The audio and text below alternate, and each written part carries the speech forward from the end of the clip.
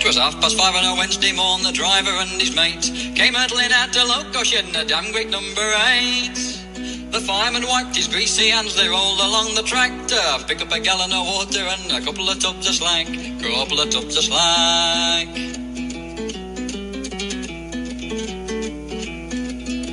They waited till the clock was showing a couple £100. They took it to the turntable and they quickly turned around. But when they went to park her, they made their big mistake, for they left her on a gradient and forgot about the brake,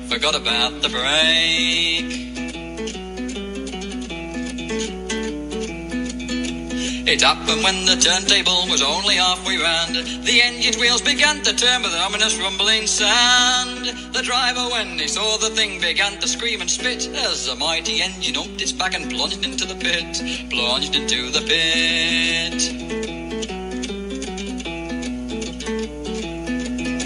He went to see the foreman, he was quaking at the knees, saying, "Sir, you've got an engine parked at 45 degrees.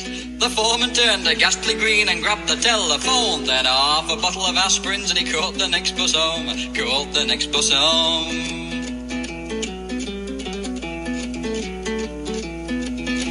They fetched the gang from Nottingham and they soon set about. With chains and jacks and dirty words they got the damn thing out. The fireman lost his shovel, now he's sweeping up the coal, and I haven't seen the driver since, but I think he's on the dole,